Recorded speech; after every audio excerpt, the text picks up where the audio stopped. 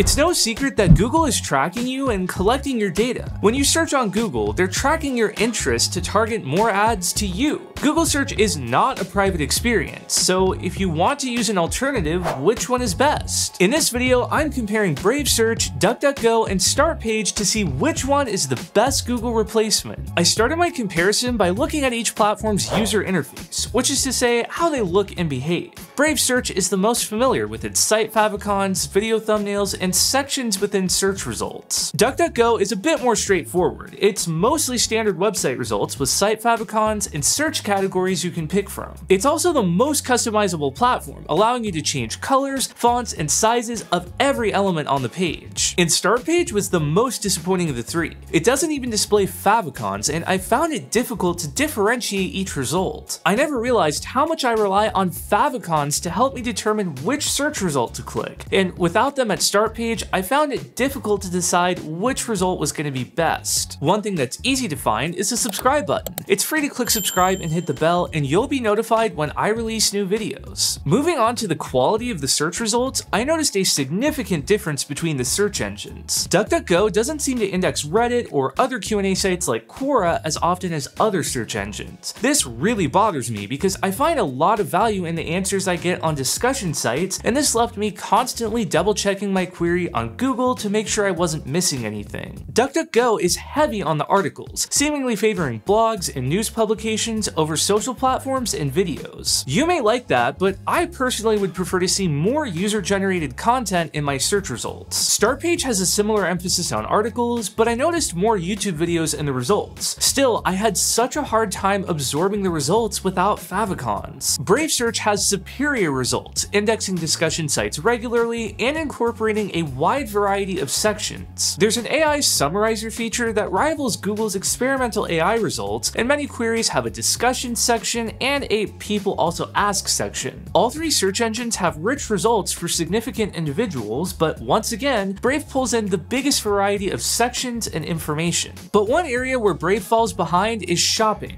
DuckDuckGo and StartPage have dedicated shopping tabs, and Brave doesn't. Neither allow you to price shop an item at different retailers as you can do on Google, but it's a start for product discovery. I use the shopping tab on Google a fair bit, so I hope to see Brave add this in the future. Thankfully, DuckDuckGo and Brave will both redirect you instantly to Google if you add !G to the end of a query. This is useful if you want to compare results if you're not finding what you're looking for. So far, Brave has been running circles around the other options. But how do these search engines compare when it comes to privacy? All three platforms make money by selling ads, but unlike Google, these ads aren't targeted at you personally. The ads are based on your search query, not your specific user profile. So if you're searching for jeans, you'll see ads on jeans, and if you're searching for cars, you'll see ads on cars. In other words, the advertisers know nothing about you personally. All they know is there was an anonymous search for cars, so maybe they want to display their car ad on that search query. Brave has an optional premium subscription for $3 a month that removes ads and directly supports their mission of building a private search engine. I love seeing this offered because if you're not paying for a service with your money, you're paying in the form of being forced to view advertisements. That's just how software works. So I'm glad to see Brave is giving users the choice to opt out for a fee. DuckDuckGo and StartPage have the option to hide your search query from the URL, meaning your web browser won't be able to see what you're searching, and your browsing history will have no record of your queries. DuckDuckGo is the only one of the three that gives you the option of saving your settings to the cloud. This is a nice option to have, especially if you deeply customize the appearance and want it to look the same across all of your devices. Brave and StartPage use cookies to save user settings, but StartPage has the option of accessing your personalized page via a direct URL if you don't want to save a cookie to your device. These privacy features like hiding your search query in the URL and avoiding cookies sound nice on paper, but if you want to search the web by entering your query into your browser bar and pressing enter, you can't take advantage of these features. Your browser bar knows where to route you by building a URL that contains your search query. So unless you're just going to bookmark the homepage of your search engine and look stuff up that way, you're gonna have to be okay with your web browser knowing what you're searching for. If you want to take your privacy to the next level, StartPage has an anonymous view feature that lets you load any result through a proxy, hiding your IP address and location from the website. You just click the mask icon, which is conveniently located where the site favicon should be, but Anyway, the mask icon loads any site and a proxy for free. This is a neat feature, but I'm not sure how practical it is. Unless you're only going to visit websites via StartPage results, you're inevitably going to visit links directly outside of the proxy, which could easily be addressed by using a VPN. But if you're going to connect to a VPN, the anonymous view feature more or less becomes useless. Regardless, it's a cool feature, and it's one of the reasons why StartPage is the best search engine to protect your privacy. Now, I certainly don't think StartPage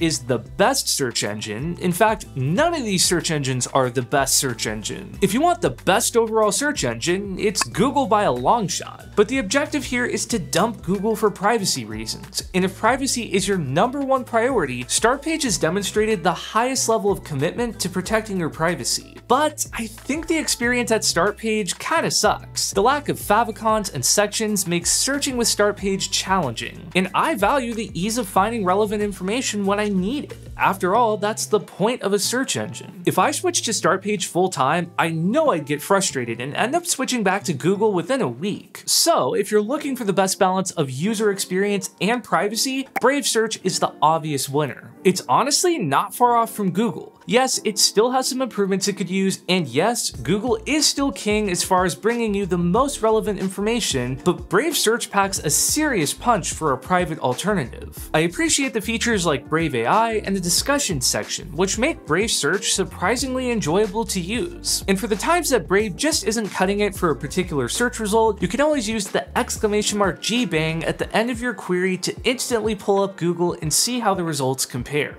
Now, it's been fun comparing these private search engines because I've always been curious about them. But at the end of the day, am I actually switching to Brave Search or am I sticking with Google? As much as I hate to say it, I am sticking with Google. And before you tear me apart in the comments, please know that I fully understand how much of my data I'm volunteering by using Google. I really want to get away from Google as much as possible. I use alternatives when I can. I use Arc Browser instead of Chrome and Proton Mail instead of Gmail, but for any Google alternative, I have a rule. The alternative needs to be at least 80% as good as the Google product for me to make the switch. I'm willing to sacrifice some of the polish to buy back some of my privacy, but if the alternatives are far behind the main option, I'm not going to make the switch. I was impressed by Brave Search. It's better than I thought it would be, but I still have that feeling like I'm missing something every time I search in Brave, and I want to double check the results in Google, and if I'm going to be doing that constantly, what's the point in making the switch? I have a lot of respect for Brave Search, DuckDuckGo, and StartPage, and I think they are viable alternatives if you aren't as attached to the polish of Google as I am. And if you're considering trying an alternative, I'd recommend giving Brave a shot. You might find that you like it enough to make the switch and cut another Google product out of your life. I did successfully get rid of Google Chrome, and if you want my take on the best Chrome alternatives, I have a full video on that here.